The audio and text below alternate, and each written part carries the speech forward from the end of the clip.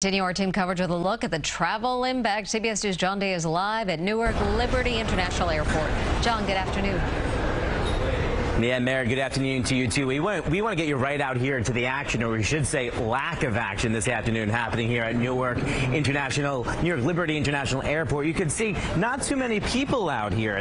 We just got done interviewing the directors of United Airlines. They told us that they have been preparing, though, for this busy holiday period for months. They say they're confident with their staffing levels, and travelers we've been speaking with, well, they are confident in their decision to fly out today to avoid the craziness in the coming days, as well as the inclement weather in the forecast. At Newark Liberty International Airport today, ahead of Thanksgiving, travelers are thankful for the short lines. They're beating the rush. How has traveling been? Has it been easier than you expected or worse?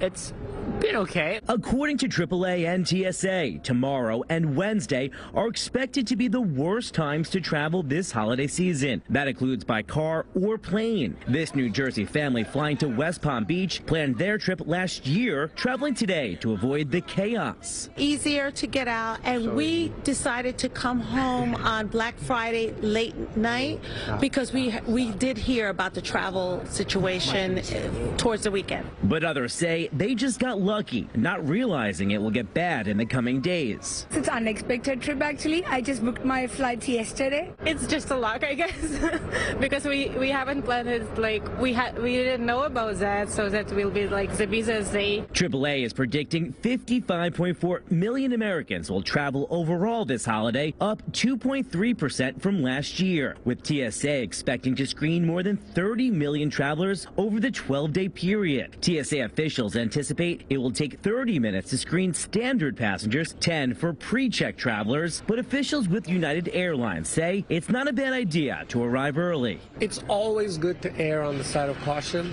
So if you're feeling a little bit stressed about security, I would say give yourself a little extra time. And tomorrow's forecasted storm could make the busiest holiday travel week even worse. While United says they're fully staffed to handle the surge of people, Mother Nature could slow things down. When we're loading bags and moving airplanes around, and if there's reduced visibility, that could slow us down a little bit. But from a customer standpoint, we don't expect any disruption.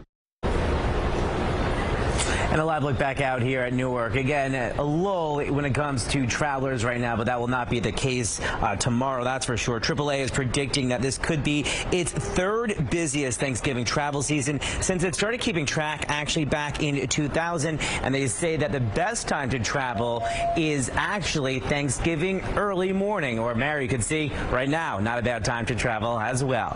But for now, reporting here live this afternoon from Newark Liberty International Airport, John Diaz, CBS 2 News. Good to see a smooth afternoon at Newark. John Diaz, thank you. Here's a